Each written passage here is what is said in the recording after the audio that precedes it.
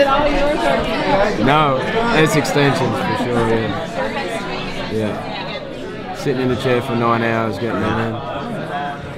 I cried like a girl too. I don't know how you do that stuff. It's been really funny. George has had his first year of hair extensions as well. And he's a whole year behind us all. He's still doing all the complaining. I go to bed and I kind of put my head on my pillow and you can feel the beads. And we all got rid of that last year. It's a convincing read. So we had you here, that's exciting. Can you tell us about Rollo? Rollo? What do you want to know? Everything. Rollo versus Ragnar. Like I said in there, it's the only way I can describe it is that they're both made from the same mould, but they are so different. And it's kind of you can't live with them, you can't live without them. And the brothers have been struggling all through the first series, and their personalities are so different. He's very mercurial, he's unpredictable. Rollo's very grounded and he's like a volcano. He's ready to explode at any time. He's a hedonist, and I think these two need to work out their ways on the only way. It's come to the point where they can only work them out on the battlefield. And what you're going to see in Series 2 is going to be devastating for certain people, and some people might not come out alive because of the actions that Rollo takes. So it's whether he chooses to redeem himself or whether he makes his bed and sleeps in it.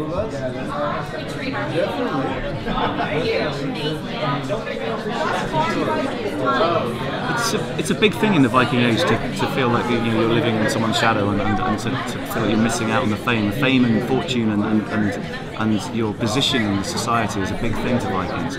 And because they set out to be equal in Rollo's eyes anyway, it's not necessarily the way Ragnar sees it, but in Rollo's eyes he feels like he's been hard done by. That he's done everything with Ragnar and they should both reap the rewards. But when they get off the boat the first time and everyone's singing his brother's name and it's all Ragnar, it gets to him. And I think he stays strong, he does love his brother, and he's been through so much, and he's had really everything offered to him by Haraldsson and Jarl Borg. I think is a little bit clever. He's a different type of person that Rollo's not used to, and he's manipulated him and he's exploited his weakness.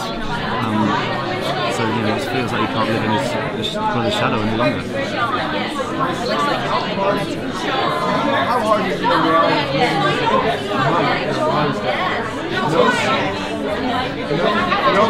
See, therefore is the question, which is the spoiler question, which you're not going to get anything from me because you think you want to know, but I know you don't.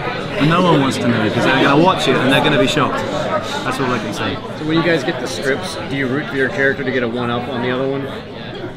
Are you excited to see if Rollo can take down Ragnar? No, I get really excited about our relationship because I think it's a really complex relationship. And what's nice about me and Travis is we both got brothers, so we both come from different ways, and I really enjoy exploring that in the relationship as well. So it's just as painful as it's exciting when you're going to get those. I don't want to fight.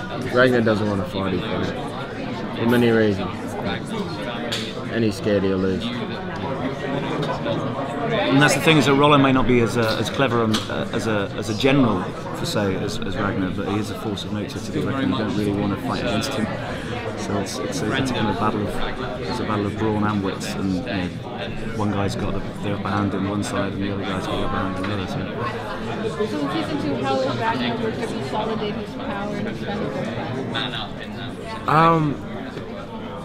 Well, in season 2, at the end, we lost a lot of young men with the plague and that, so it takes a bit of time to rebuild armies and that sort of stuff. And yeah, but his goal is still to go west. He wants to provide for his society. He wants a better life for everybody. For his community, and he won't stop trying to improve their lifestyle. It's an interesting place we're at the moment with the scripts, because I'm starting to see parallels to, because the Vikings aren't superheroes. When they go on the raids, every time they go on a raid, they bring less men home. There's a generation of men, especially after the plague, that is missing, and it reminds me of after Vietnam, when there's a certain generation of men that were just lost, and you've got women and children and old men left. How you rebuild society and how you rebuild to stay strong and to keep raiding and travelling west and exploring. It's a really interesting place we're at the moment in the scripts we're reading. I think that's not really been You'll see plenty of raids this season. Next question.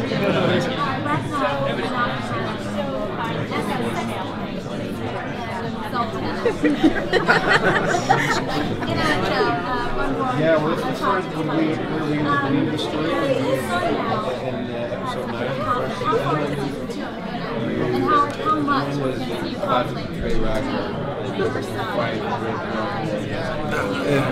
There's conflict from the first scenes in this next series, you know, the second year. The show's just full of conflict all the time, you know, and I think later on my boy will understand that Ragnar really wants a legacy, you know, and he couldn't have any more children with legacy. You know, they've been trying, and then he thought it was a sign from the gods that when she had the miscarriage, and yeah, he wants to have more children. You know, can't hate him too much for that. And it's in the history book, so he's got to, you know what I mean? We've got to keep it true to history. He had a couple of wives, and he had lots of children. He went on and did even better things than he did. But yeah, the kid's great. That little kid's, little Nathan Anton, he's a great little actor. He's so good to work with. Can you say how many episodes you've got? I've just finished 2 episodes. We're starting episode 3 when we get back. So, in the Viking culture, if he has children, and those children are still considered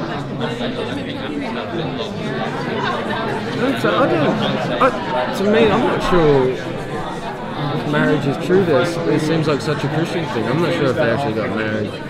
I'm not exactly sure the history of it. Did the Vikings get married? I think The Vikings invented the honeymoon. Did they? Yeah, the honeymoon of the honey from the mead. Well played, Vikings! I was on my honeymoon with that chick. Yeah. Really? Ah, nicely done. Honeymoon. The honey mead of the drink, and they drink over the moons, you know, over the changing of the moons, so that they thought it would increase fertility. It's got nothing to do with the sexing. Yeah, increased the fertility, so they, so they make lots of babies. That's not how you envision it playing the character. No, that was my inner work. Honeymoon.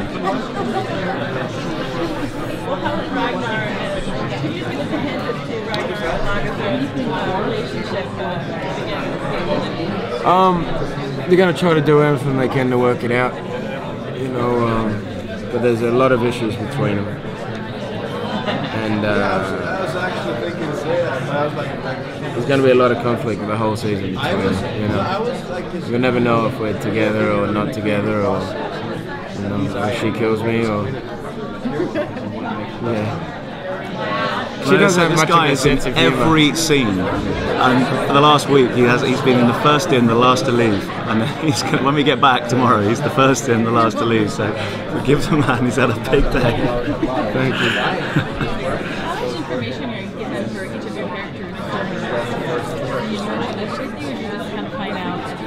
It's on the script. Yeah, I think as an actor, you know, it's the way it should be. You should be kind of given the scripts as you go along. Your job is just to facilitate what the writer's writing. Otherwise, the actors get too big for their boots and they start going, well, this is meant to happen. You know, it's kind of nice not knowing. And it's kind of nice to be able to make those decisions as they come, just like life. You've got choices and you suddenly go, all right, I'm going in this direction now. It's kind of quite exciting to get each script and flip to the end and see the dead.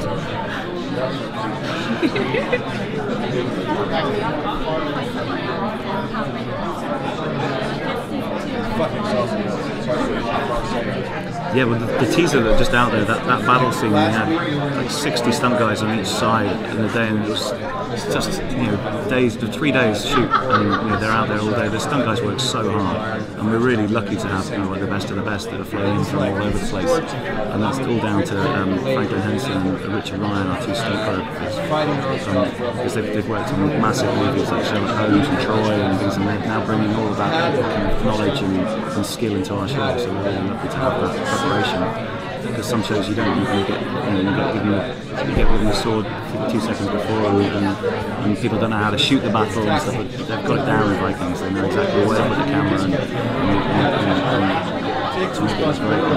you get the camera behind the shield wall as well. It's not just about mindless violence. It's about seeing the whites of someone's eyes, the fear in their eyes, and kind of getting right down there and, you know, just seeing someone get the whole battle, an arm get eviscerated right in front of you, rather than it just being a shaky camera and just seeing body parts swinging across the lens.